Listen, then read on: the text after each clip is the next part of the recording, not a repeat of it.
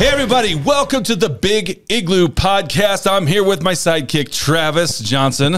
Yes. How you doing there, Mr. Travis? Doing great. Travis W. Johnson, That's right. All right. I remember W. Yeah, he's kind of, what are you doing? Flashing symbols here and stuff. Sorry, gang signs. I guess, yeah. Yeah. What gang do you belong to? It's the friendliest. It's the friendliest gang ever. You like go around and hug people or something. I don't know. Anyway, if you know Travis, that's funny. Otherwise, if you don't, it would be like that. Yeah. So anyway, yes, this is Theology Thursday. Smart theology, dumb dad jokes. I hadn't prepped a dad joke, so you got any? I do. Do you have one? All right, here we go. So okay, sorry, let me get my brain. Yeah. Okay, what's okay, so what, jeez. What has, okay, so the Titanic, I keep trying, I get it, and then you laugh, and then I lose it. Sorry, I'll stop. You're good. So the Titanic and Sixth Sense. Mm-hmm. Any similarities there? It's Titanic and Sixth Sense? Yeah. No. I see dead people. Oh, I see. But I got rim shot here somewhere. Anyway, but it's too far away. Nice. That took way too long. Sorry. The delivery wasn't there. The setup was better than the punchline, I think. Anyway, well, here's what we're doing. Hey, we're just doing this kind of New Testament flyover. And this is really inspired by a New Testament class that I took. It's just called Intro to New Testament.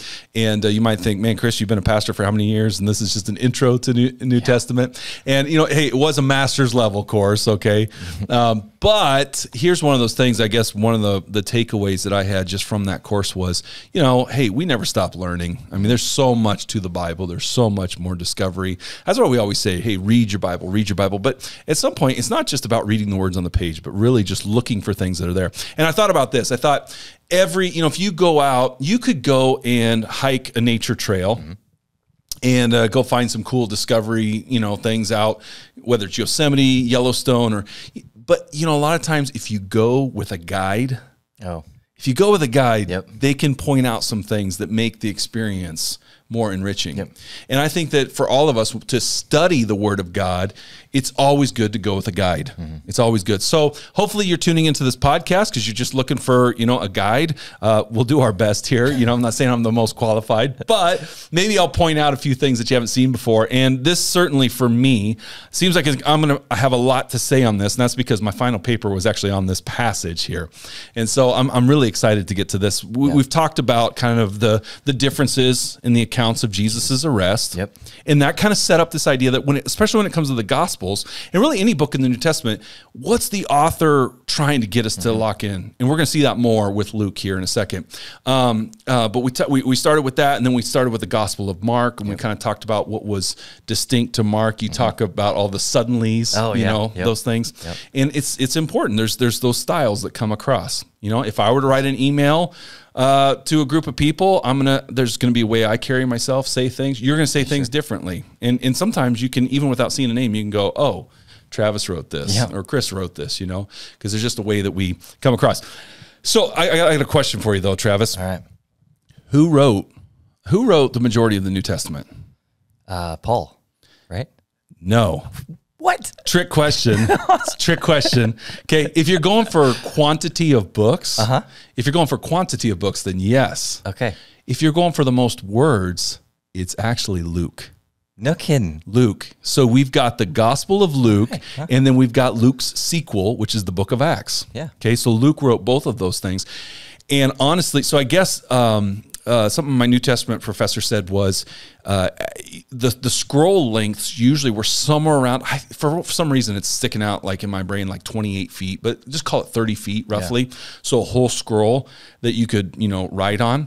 And Luke uses up pretty much an entire scroll for both his gospel and the book of Acts. So Luke was very detailed. He was including a lot of stuff. And actually, so when you look at it, both those take off almost an entire scroll. Isn't that interesting? That's crazy. Yeah.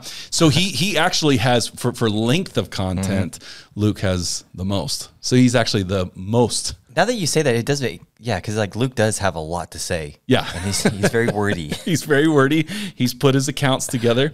But we're going to talk about some of that stuff here. So here's what I'm going to do is what we're going to do is we're going to focus on this one character in Luke 19. So if you got your Bible, you can go to Luke 19. We're just going to read verses 1 through 10. Very familiar story. And of course, if you're like me, you grew up in church, you heard the song about Zacchaeus, a wee little man. Yep. And a wee little man was he. And he climbed up in a sycamore tree. Wow. It's just impressive that it all has to rhyme, right? So Luke 19, here we're going to read about this wee little man. Luke 19, 1 through 10. It says, he, speaking of Jesus, entered Jericho and was passing through, and behold, there was a man named Zacchaeus. Now I'm reading out of the ESV, just if you're following along. He was a chief tax collector and was rich, and he was seeking to see who Jesus was, but on account of the crowd, he could not, because he was small in stature. So he ran on ahead and climbed up into a sycamore tree to see him, for he was about to pass that way. And when Jesus came to the place, he looked up and said to him, Zacchaeus, hurry, come down, for I must stay at your house today. So he hurried and came down and received him joyfully. And when they saw it, they all grumbled, he has gone to be the guest of a man who is a sinner. And Zacchaeus stood and said to the Lord, behold, Lord, the half of my goods I give to the poor. If I have defrauded anyone of anything, I restore it fourfold. And Jesus said to him, today salvation has come to this house, since he also is a son of Abraham. For the Son of Man came to seek and to save the lost. Isn't that an amazing story? Good stuff. Yeah. And here's what happens, Travis, and I think this is what I want to do is we see this story, we read it, and in our minds we put it in a nice little box and then put it on a shelf, and okay, I know that story. What gets lost, and this is why it's so important that we don't just automatically harmonize the Gospels, you know, because there are similarities between Matthew, Mark, and Luke especially. Yep. You know, there are stories that kind of are told and retold, and maybe slight details. But the thing is we do need to understand the Gospels within just themselves. Okay. Luke is telling us this story for a reason. There's a reason why he's left some stories out. Now, we can't know what those reasons are necessarily all the time, but there's a reason why Luke has specifically put this in his narrative. And here's the thing is, how many descriptions do you see there of Zacchaeus? How is he described? What are some things there? Small man. Okay. Small in stature. Okay, small in stature. What about his profession? Well, he's not liked. It's like okay, so, that plays into he's not liked. I mean, he's a man who's a sinner, right? His town, right? So tax collector. Tax collector. Is he just a tax collector? No, he's a ruler, a chief among them, right? Yeah. Okay, and social status, or I mean, not social, but socioeconomic status. Like, I mean, he's wealthy. He's wealthy. He's a rich man, right? Okay. Couple other details here, and these are the things I want to focus on. Jesus calls him a son of Abraham, but also that he's lost. Now, here's the thing. I want to start with the son of Abraham language, okay? Because it's so important, because Luke has something to say about Abraham. Would you like to know what Luke has to say? Do tell, please. That's why you tune into this podcast. So here's the deal. What I want you to see is there's kind of this, we see ruler, tax collector, rich, sinner, son of Abraham, and lost. Yeah. Luke uses all of these descriptors before. And this is one of these things where it's so important that we don't just read the story of Zacchaeus in isolation, but that we have to kind of know what all's happened before this. Okay. Because this is a good example where all of these terms converge on this one person. So let's just kind of look at this, okay? If you look through the Gospel of Luke, let's just say a ruler, okay? Now, in ESV, it says a chief tax collector. Other versions say a ruler among the tax collectors, okay? Yep. Well, there's a couple of places where we see rulers. And just off your recollection, do you know how rulers are kind of depicted? Well, I mean, they've been bad, right? I mean, some of them are bad. I think the rich young ruler. Rich young ruler. There's another ruler, right? Yeah. Which was told in Luke, right? Yeah. Yes. Yeah. Actually, that's in Luke 18. That happens right before. There you go. Right. But he's not. I'm trying to think here. Remember, he's not the rich young ruler in that. It's young. He's a ruler. Yeah. He's a rich ruler, I think. Yeah. In Luke, I think. But anyway, I'll have to double check that. But yeah. So there's that ruler who Jesus says, "Hey, sell your goods, come follow me," and he departs sad. Yep. So we've had that interaction with a ruler. We've seen a ruler among the Pharisees that Jesus is not really impressed with. Sure. Okay. But we've also seen, I believe it's Jairus, so we see a Gentile ruler that receives Jesus and is kind of favorable. Yeah. So ruler doesn't tell us necessarily anything. We've seen kind of good and bad. Okay. Right? Yep. Okay. Let's look at tax collectors. Okay. What about tax collectors? Yeah, they're the lowest low, right? What do you know of tax collectors? They're greedy. Okay. I mean, are they all greedy? Well, I'm sure not all of them are. No, it's like a lawyer. Like they got a bad stereotype, right? I'm actually glad that you said that, because the thing of it is sometimes we will automatically see tax collector, and I've done this, and I got called out for it by my professor. Zacchaeus is just ripping off everybody, and my professor said to be careful. He goes, he says, yeah, tax collectors were notorious for that. Obviously, they were seen as a sign of oppression because they're working for the Roman government. Yeah. But he said, he goes, we must think of tax collectors like lawyers. Okay. We know that in law, there can be kind of a seedy underbelly, kind of a dark, cutthroat way of doing things. We make lawyer jokes about them all being crooked, but we as a society really, we don't really believe every lawyer is crooked. Yeah. Right. And so with tax collectors, here's what's interesting though. While there would have been a negative perception among the people at the time of tax collectors, what's really interesting is that at the beginning of the gospel, John the Baptist is going out and he's preaching. Yeah. And who's responding to his teaching? The tax collectors. Tax collectors. Yeah. Right? So what's really interesting is there's kind of this, wait a minute, Luke's trying to get our attention here of like, wait, who's paying attention? And so there's a spot where the tax collectors, so we'll get to this in a second, but when John the Baptist kind of calls out the crowd and he's calling them to repent, the tax collectors come down and they receive his baptism and they look at John and they say, what should we do? And John says this, he doesn't tell them, quit your job. He says, no, only take what is lawful. Okay. Really interesting, right? Yeah. And so John didn't say, so again, John's not calling him out saying, hey, stop working for the Roman government, which is really interesting. He says, but only take what you're authorized to take, because the practice was I could extort you, shake you down for more. Yep. You know what I mean? Right. And then keep a little more for myself, give it to Rome. Okay. That was happening for sure. Yep. But what we see through the Gospel of Luke, it's mostly tax collectors that are responding. So what's weird is Luke's actually painting this marginalized group somewhat in a favorable light. Yeah. And that's kind of controversial. Yeah. These are the guys that are actually like listening to Jesus and taking it according to Luke. Seriously. Yeah, according to Luke. Yeah. Wow. So then we have to get to, the rich or the wealthy. Luke's not so kind. Luke's not so kind to the wealthy. Okay. If we're just really clear here, in fact, Jesus in chapter 6, he warns the wealthy. There are his woes to the wealthy. And he basically goes so far to say things like, woe to you, those who are wealthy, because you've received your comfort. And that's it. Basically, that's it. That's it. In the life to come, you won't be comforted because you've received it here and now. A little bit later, Jesus rebukes the Pharisees because he says they like their comforts, they like their money, and he calls them greedy. Yeah. Okay, that's shortly before he goes into the story of rich man and Lazarus. Okay. Oh, wow. Here's what's crazy about the rich man and Lazarus, right? So funny. I forgot about that. Yeah. Yeah. So you got the rich man and Lazarus, right? Okay. And Lazarus sitting there at his gate. He's at the rich man's gate. Dogs are licking his wounds, all that kind of stuff, and he's just begging for a scrap that would fall from the rich man's table. Rich man's in his luxury. They both die the same night, right? And where's the rich man? He's in the place of torment. He's in the place of torment, right? Where is Lazarus? He's in Abraham's bosom? Yeah, at Abraham's side, right? Yeah. Which, wait a minute, we haven't gotten to Abraham yet. He's quite a character, right? Yeah. We'll get to that in a second. We'll get to that in a second.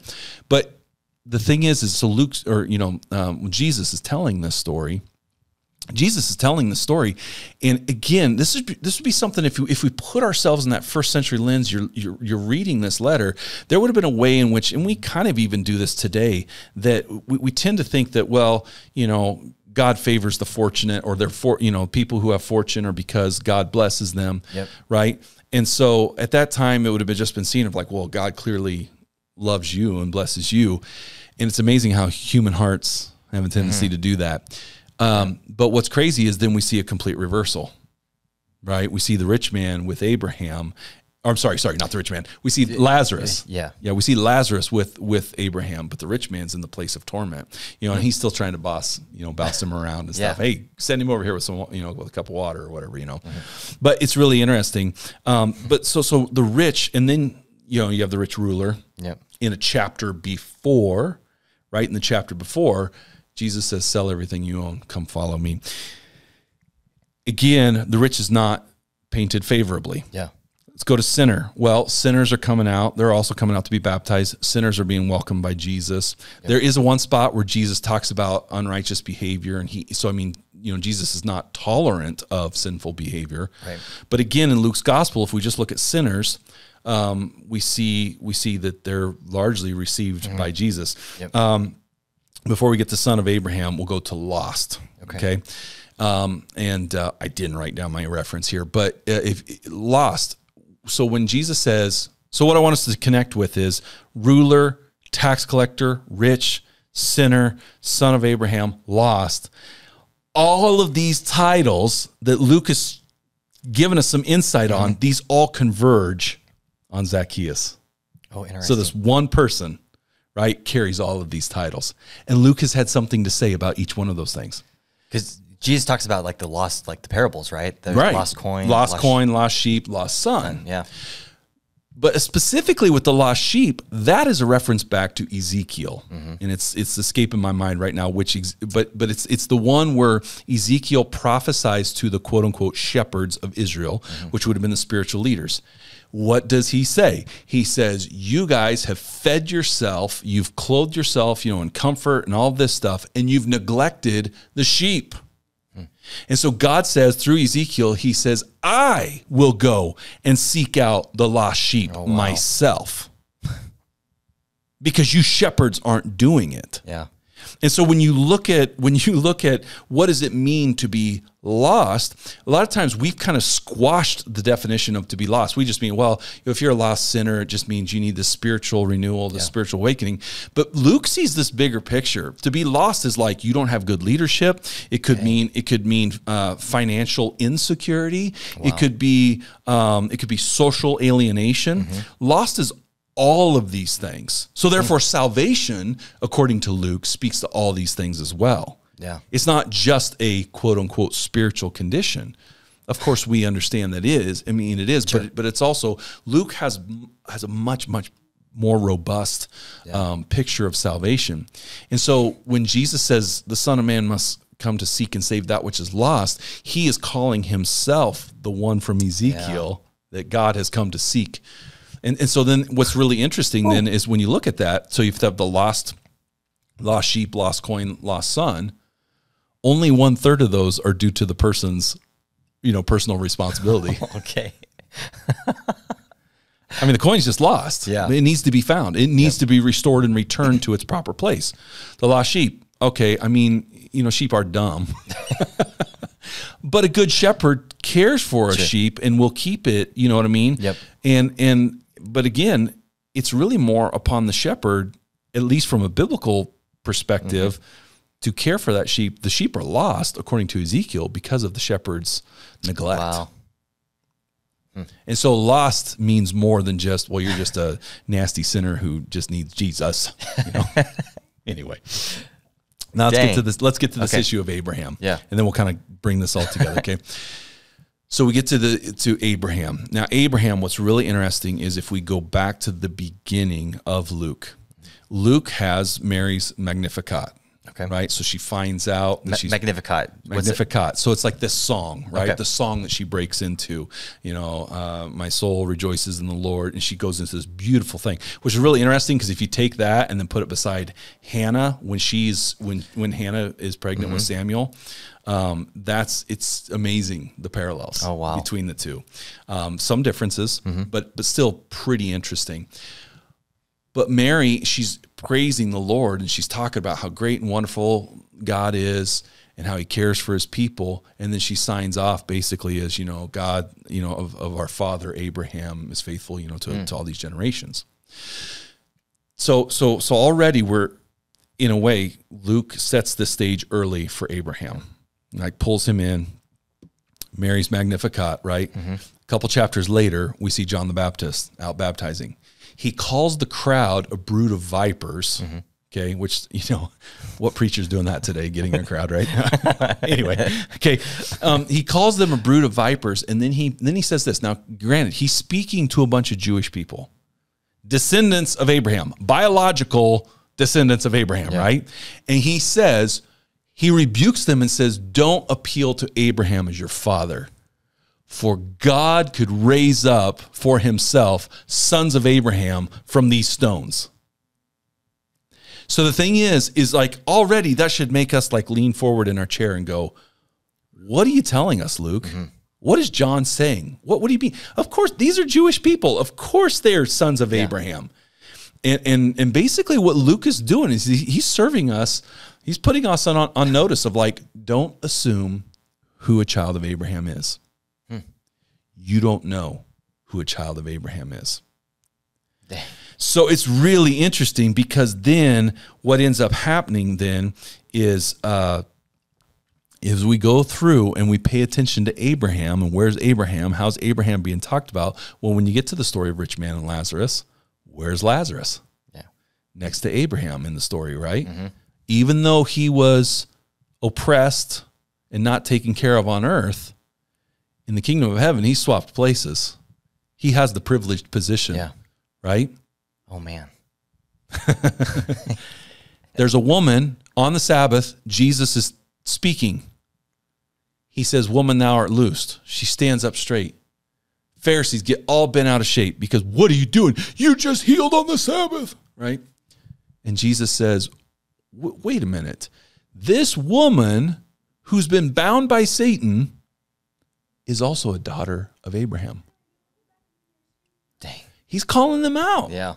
He's calling them out. And he's basically saying, you're not taking care of people.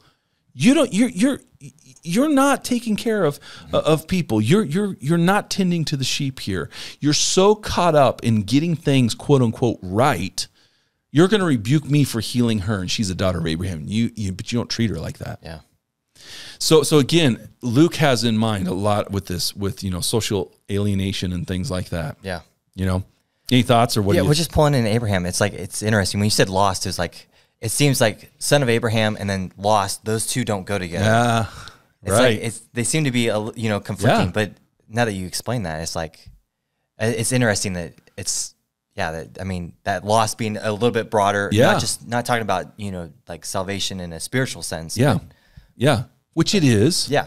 It is those things, but it's also salvation speaks to, again, how is money used? How is someone's social status? The woman who was hunched over, I guarantee you, she probably didn't have a lot of friends. Because again, that was like a sign of affliction, or like, stay away, and that would have been kind of this stigma that would have existed around her. And it's like Jesus steps in and says, no, she's a daughter of Abraham. That's why I healed her. Yeah. Which brings that inclusion back into like God's family. Wow. Yes. So let's kind of wrap this up. What does this all have to do with Zacchaeus? And the reason why I point out all of that stuff is because we got to pay attention to what's happened before. So a couple of things here that I want to mention. If you just go to the chapter before, chapter 18, which there were no chapters when Luke wrote this, but if you go to chapter 18, there's a couple of things that's really interesting. When it comes to, Jesus is going through and talking about receiving the kingdom, he makes a statement where he says, unless one becomes like a child, they can't enter into the kingdom of heaven. Then he goes, and then goes to the young ruler, the rich ruler, goes to him, says, hey, sell all your possessions, come and follow me. So what's interesting is that is setting us up for the story of Zacchaeus. Again, in Luke's mind, this all has a purpose. It all has a reason why it connects.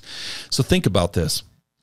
Zacchaeus, he's a wealthy man. Well, that should be a strike against him, according to Luke's gospel. But he's a tax collector. Well, okay, but tax collectors have been favorable. So again, it's like, well, what am I supposed to do? Well, he's a ruler. Well, that's kind of a mixed bag, right? The people call him a sinner. Okay, but again, sinners are coming to Jesus. Jesus is hanging out with sinners. So I'm real conflicted. How should I be thinking about Zacchaeus? And I think there's some details here. Number one is this. The text says that he ran on ahead and climbed up into a sycamore tree. A Middle Eastern man who's wealthy, maybe middle-aged or whatever, would not run. Okay. That's so undignified, which is really interesting because when you think back to the lost son, it's the father who runs to his son, which that again would have been shocking to the crowd. What? The patriarch? Like, why would he, like, that's socially undignified that you don't do that. But Zacchaeus runs up to meet him, and then it's not even to just stop there, as if that wouldn't have been shameful enough. He climbs a tree. But in our day and age, who climbs trees? Mostly kids. Yeah. I think what we're intended to see here is that here's one who's going to such a place of humility, they will risk their social reputation.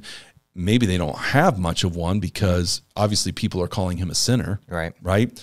So here's one who's willing to run to see Jesus, act like a child, run out in front of the crowd, climb up a tree, and then Jesus is like, I'm coming to your house. Interesting. Isn't that crazy? And then it points out like the small stature. Is that again? Maybe, yeah. Maybe that's a so he was even childlike in stature, right? I can relate.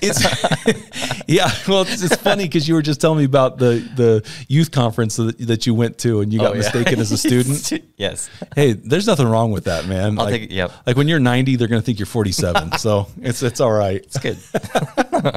But Zacchaeus, that could be. I mean, granted, he definitely was short, but is that a descriptor? Because again, does Luke want us to intend? Because he's just talked about how Jesus says we must receive him like children. Oh yeah. Children would have also been a marginalized group in society. Okay. So again, the fact that Luke includes this group of people, receiving the kingdom like a child, that would have been like, but they, in that day would have been like, well, but they're not that important. We definitely value children more today than they would have at that time. And so it's really interesting that we see this. So here's Zacchaeus. Now, here's the trick, and here's the controversy here.